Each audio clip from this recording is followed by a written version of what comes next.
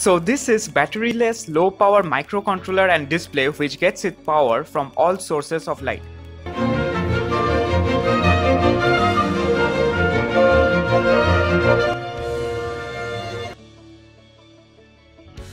So ultra low power microcontroller and microprocessor are used in solar powered smart watches, drone and calculators and various other electronic items. So this video is divided into three parts.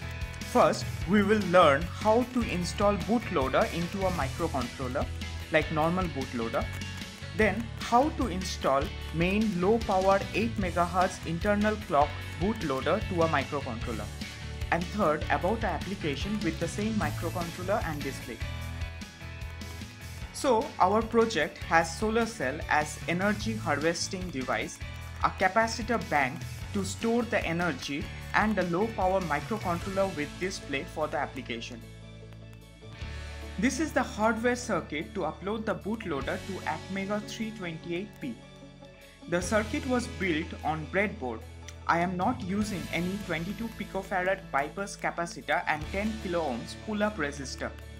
Doing it on breadboard has its own disadvantages like loose connection and unimpressed subscribers. To upload 16 MHz normal bootloader, check whether your Arduino Uno is connected or not. So go to the Tools menu, select Port option and select a communication serial port, COM6 for my computer. It may be different in yours. Select boards from Tools menu, go to Arduino AVR boards, select Arduino Uno. If you don't have a Uno, buy, borrow, steal a Uno. Go to File, Examples, select Arduino ISP, click Upload. For uploading the bootloader, connect the Arduino to ATMEGA 328P as shown in the schematic. Go to Tools, Programmer, select Arduino as ISP. Go to Tools, select Burn Bootloader. I got an error as loose connection in breadboard wiring. So this is a soldered circuit which I made and bootloader was finally burned. Whew.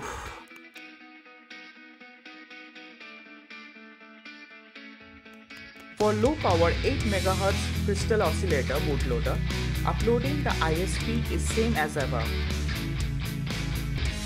You have to go to board, go to breadboard, select ATMEGA 328 on 8 MHz internal clock, click Burn Bootloader under the Tools menu.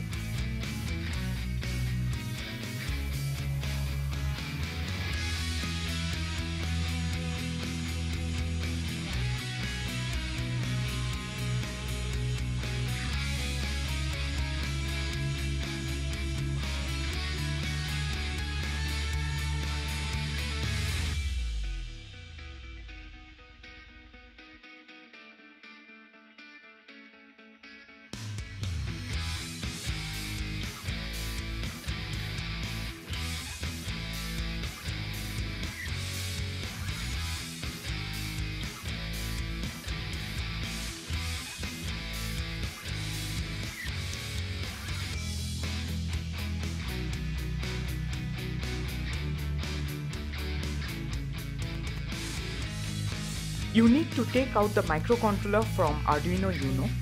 Put the microcontroller containing uploaded 8 MHz bootloader into the Arduino Uno board.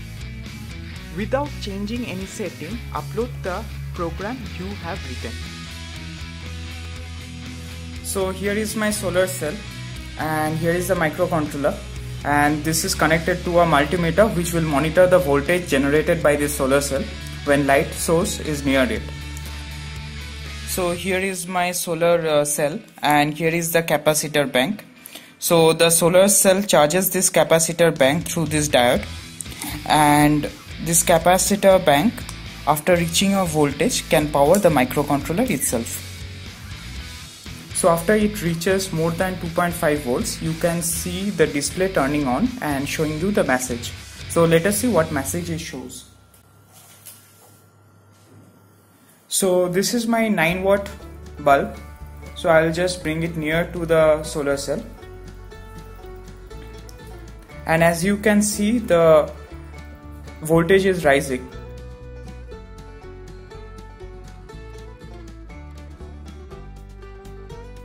So here you can see the message. So let me zoom a little.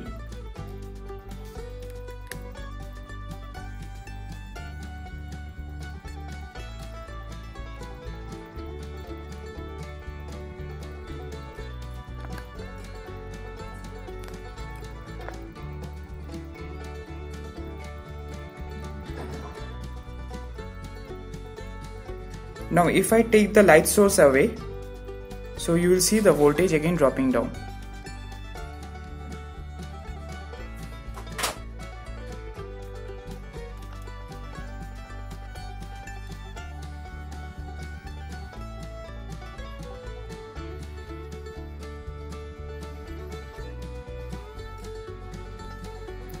So now you saw the display faded away because it has reached below the threshold voltage in which the microcontroller and the display work.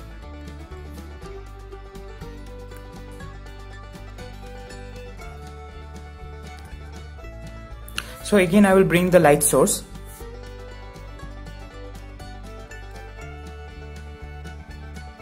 So you see the voltage is rising.